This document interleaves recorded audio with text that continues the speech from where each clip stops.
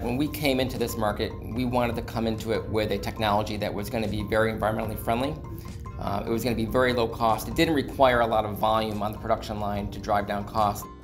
Recently, there have been two U.S. companies, namely Salgenx and ESS, that have developed new battery products with salt water as the key ingredients. In fact, water is the cheapest material on Earth, available everywhere, and accounts for more than 70% of the Earth's surface. This contrasts with the scarcity and instability of raw materials for the production of lithium batteries, which is in a state of alarm worldwide due to the shortage of supply to serve our huge demand today. As you know, the global battery market size of the new battery was registered at a CAGR of 24.14% during the forecast period of 2022 to 2030, which is nearly 1.5 times higher than lithium-ion batteries, which were projected to expand at more than 16.5%. This demonstrates how quickly these new batteries are evolving, and they will soon replace lithium-ion batteries as the industry leader in energy storage entirely. So how does this new battery outperform others, and when will it replace traditional lithium batteries? Stay tuned to find out in today's episode of Tesla Car World. Hey there, before we begin, make sure you subscribe if you haven't already and ring the bell so you'll never miss out on future updates from our channel.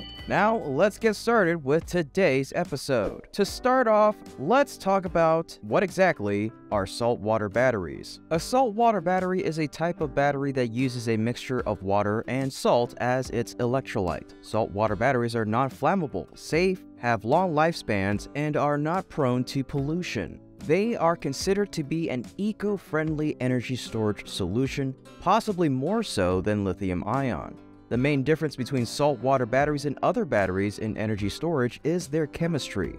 In saltwater batteries, a liquid solution of salt water is used to capture, store, and eventually discharge energy, whereas a traditional lithium-ion battery uses the element lithium as its primary ingredients for conducting electricity. So how does it actually work? There are three principles that this battery follows. They include taking the form of two tanks, a catholyte and an anolyte. These tanks surround a chamber that splits down the middle, and the liquid electrolytes flow from the tanks into either side through the process of reduction. Next is redoxing, where the electrons from the catholyte transfer to the anolyte as the battery is being charged. And last, its tanks contain chlorine gas dissolved into a proprietary electrolyte, while the other tank is full of nothing but sodium chloride and water. What's more, saltwater batteries have the same structure as sodium batteries because they are all made of salt water and moving sodium ions that generate electricity for the battery. So then how are saltwater batteries more affordable than other batteries? US-based company Salgenx has proposed its saltwater flow battery with a component of salt, water, and vanadium electrolyte. Salgenx claims that its saltwater flow battery is less than $100 per kilowatt hour. The main reason is that besides taking advantage of the ubiquity of salt water, means saving a lot of money, the cost of its batteries, electrolytes, is less than $5 per kilowatt hour. Another American company, ESS, is also experimenting with saltwater flow batteries. Like the Salgenx battery, it operates with a saltwater electrolyte, but it's using iron salts in water instead. Where vanadium electrolytes in Salgenx's battery can represent as much as 80% of a flow battery's cost, iron electrolytes of the ESS battery makes up for only about 4%. Saltwater batteries are a relatively new type of battery that has been gaining popularity in recent years. They are often touted as a cheaper and more sustainable alternative to traditional batteries. However, when it comes to comparing their price with other batteries, the picture is a bit more complicated. First, it is important to note that there are many different types of batteries on the market, and their prices can vary widely depending on their intended use, size, and technology. For example, the Salgenx company claims that there are $257 per kilowatt hour for system infrastructure at a total cost of $500,000 or $166 per kilowatt hour for the 3,000 kilowatt hour battery. On the other hand, the other reason for this is that they use more common and cheaper materials such as salt water. Additionally, they are easier to manufacture and do not require the same complex chemistry as other types of batteries. The manufacturer said the new battery has an energy density of 125.7 watt-hours per liter. It requires 2 large tanks filled with fluid electrolytes, one of which is salt water and the other is a proprietary electrolyte. The solution can be scaled by adding more electrodes and additional electrolyte tanks. Salgenx had a plan to offer the solution in 250 kilowatts, 3 megawatt hours, 6 megawatt hours, 12 megawatt hours, and 18 megawatt hour configurations. The flow battery is membrane-free, unlike most redox flow batteries.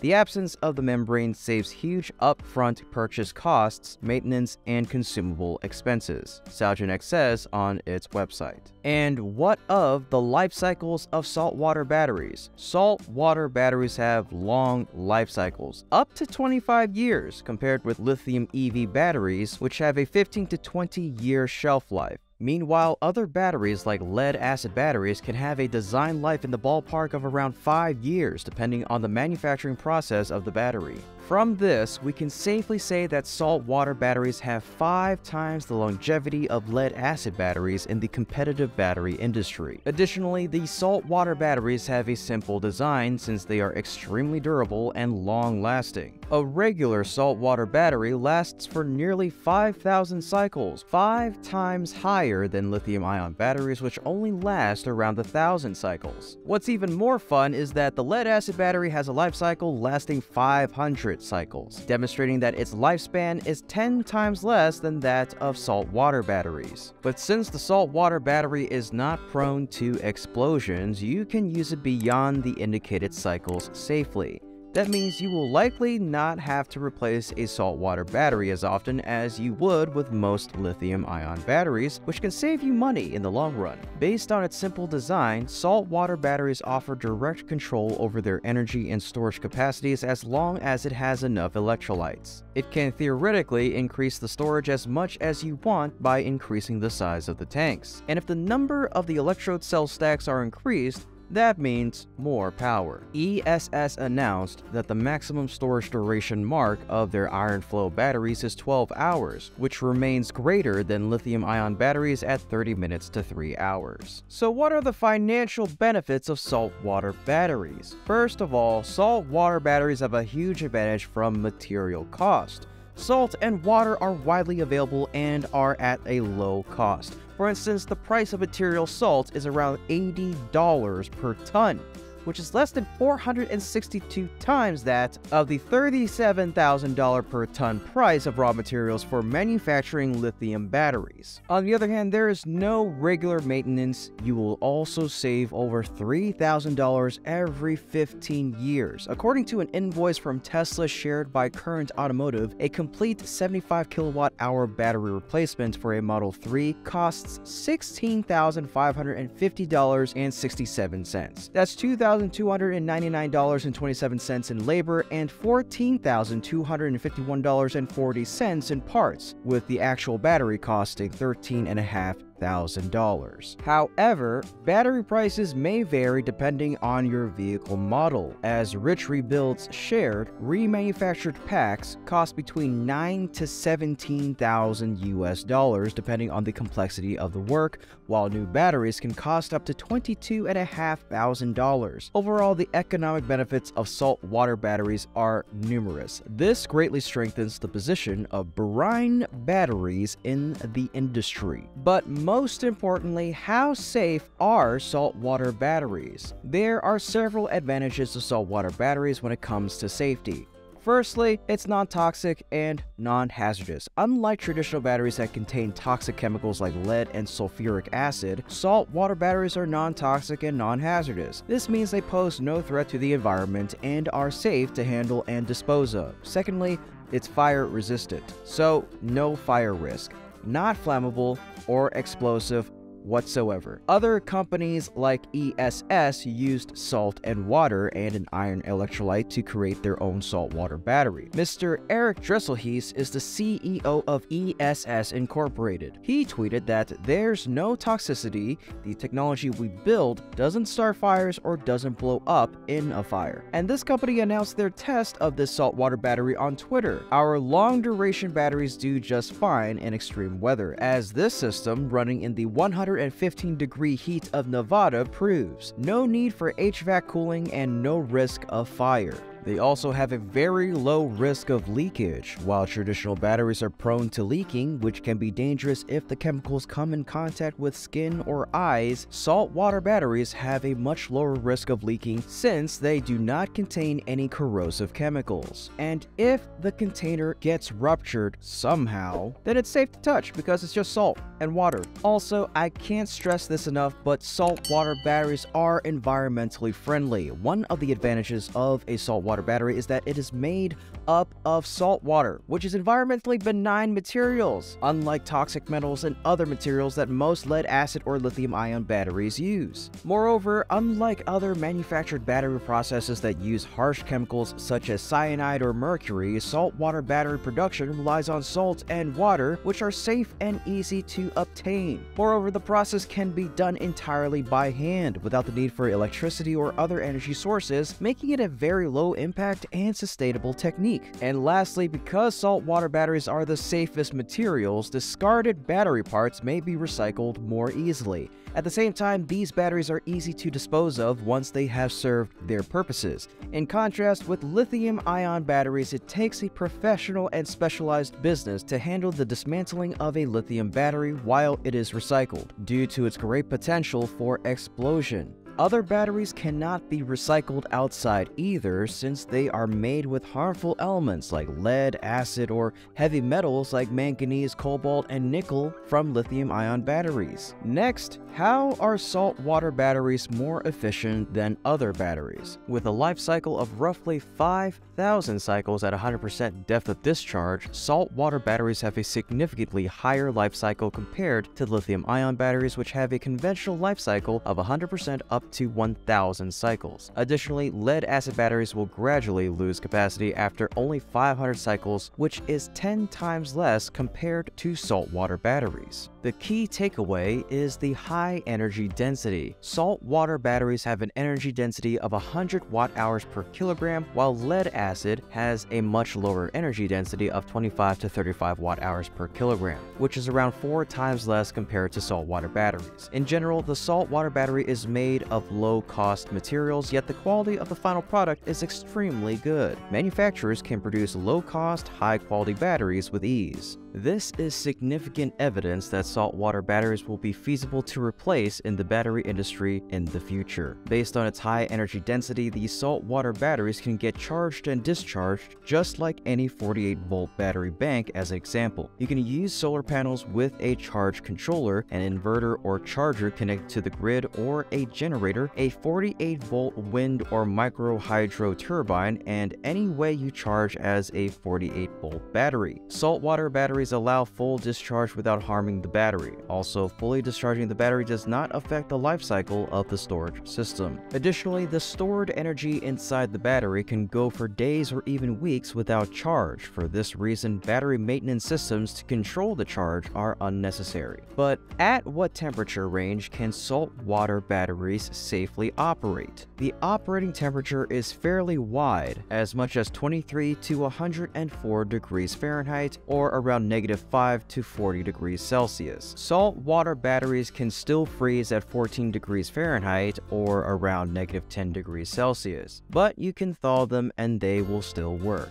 A simple enclosure should be enough to prevent battery temperature from going below 23 degrees Fahrenheit or -5 degrees Celsius. A number of factors can influence the operating temperature, including the following. Number 1, overall ambient temperature. Number 2, the enclosure of the battery and whether it is vented or sealed. Number 3, whether the load itself creates heat. And 4, your devices are nearby other heated equipment or other sources of heat. Exceeding standard operating temperatures will yield many harmful consequences.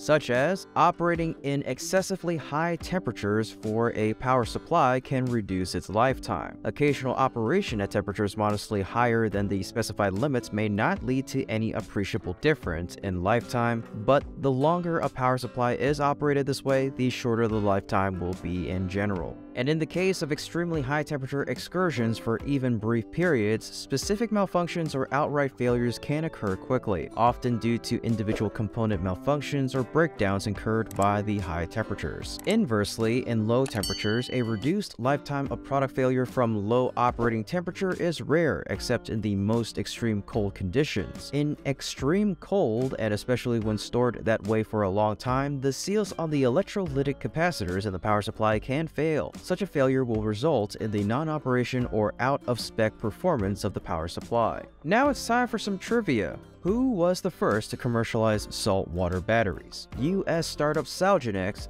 unveiled a saltwater flow battery for large-scale storage, which is a redox flow battery with two separate tanks of electrolytes, one of which is saltwater. Unlike other flow batteries, the new device is membrane-free, promising big gains at the levelized cost of storage. The saltwater tank can be used simultaneously for thermal storage, in combination with a heat pump using carbon dioxide as a refrigerant. Salgenx's strategy is developing the technology and selling licenses to third-party manufacturers to commercialize the solutions. Additionally, in February, ESS used salt, water, and iron to manufacture their battery. They announced its collaboration with the Turlock Irrigation District, which is a California-based utility. ESS will also be installing saltwater flow battery facilities in Sacramento, California as part of a collaboration with the Sacramento Municipal Utility District starting this year. Currently, saltwater batteries can do a variety of useful tasks that other batteries cannot. In battery production, a liquid solution of salt water is used to capture, store, and eventually discharge energy. While a traditional lithium-ion battery uses the element lithium as its primary ingredient for conducting electricity, a saltwater battery uses, you guessed it, sodium, the same element found in table salt. In other industries, it is used to produce fresh water. The Salgenx redox process can also be adapted to produce graphene. Additionally, the saltwater battery chemistry is optimal for cycling applications or EV batteries and stationary long-duration telecom systems. It is also used for applications in renewable energy, telecommunication towers, oil well pumps, agriculture irrigation pumps, and greenhouse irrigation,